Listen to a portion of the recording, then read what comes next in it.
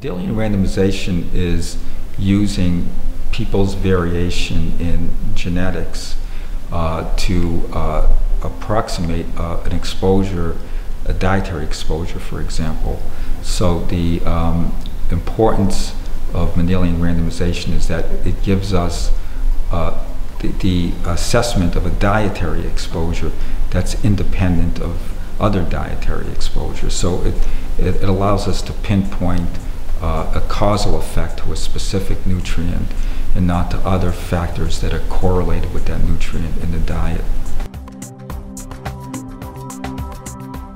A nutrient that's important for cancer is vitamin D.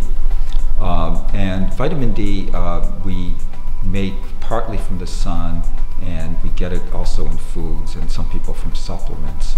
So there have been many studies associating vitamin D level with a lower risk of various cancers, particularly colorectal cancer. Now, because people, for example, people who exercise might have higher levels of vitamin D because they're more exposed to the light, to the sun, we are not sure that the vitamin D itself is protective, or it may just be an indicator the person exercises a lot or has a good diet. Now, we can use Mendelian randomization by looking at genetic variants that help determine vitamin D levels. So some people, just for genetic reasons, have higher vitamin D levels than other people.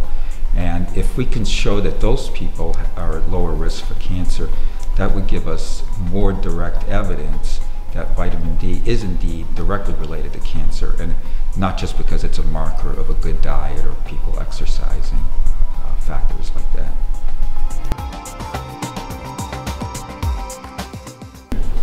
Nutrition is ubiquitous in what we do, and first of all, nutrition is very important for cancer research.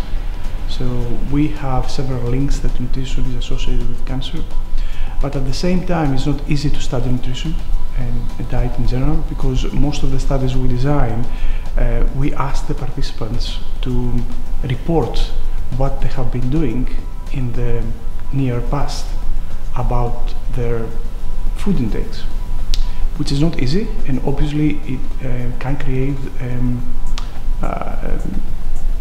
misreporting, so people may not remember what in general they eat over the last year. We've learned a lot from traditional methods of studying nutrition and cancer, and we know very well dietary patterns that are likely to be protective for cancer or increased risk of cancer if they're bad dietary patterns. But when we get to specific nutrients, there's a lot of controversy, and a lot of studies have not confirmed what had been initial leads. Like, for example, we thought initially that vitamin E might be protective for cancer, but further studies showed that it did not.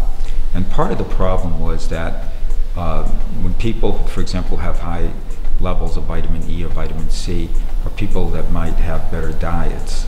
So it's been really hard to tease out the specific benefit of vitamin C or vitamin E independently of just being a marker of a good diet.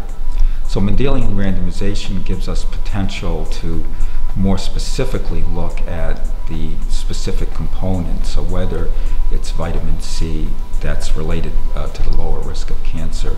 The traditional methods have many advantages for looking at overall dietary patterns, but Mendelian randomization gives us another tool to look at more specific factors. We would like to know, ideally, what's the effect of, calcium on a certain disease, but after correcting for obesity, because obviously more obese people will likely have more calcium just because they have a larger energy intake. There are many challenges surrounding MR. So MR has great potential, but there are potential pitfalls as well. So several limitations that we should definitely take into consideration. So some of them are methodological.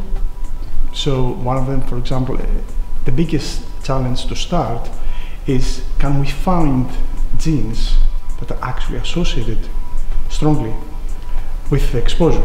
So can we really find genes that can predict how much calcium we have in our blood or how much calcium we intake? This is not easy. So this is the biggest. This is where it all starts from. So if we don't have good genetic instruments, or in other words, good genetic variants, polymorphisms that are associated with a certain exposure, then MR is not possible.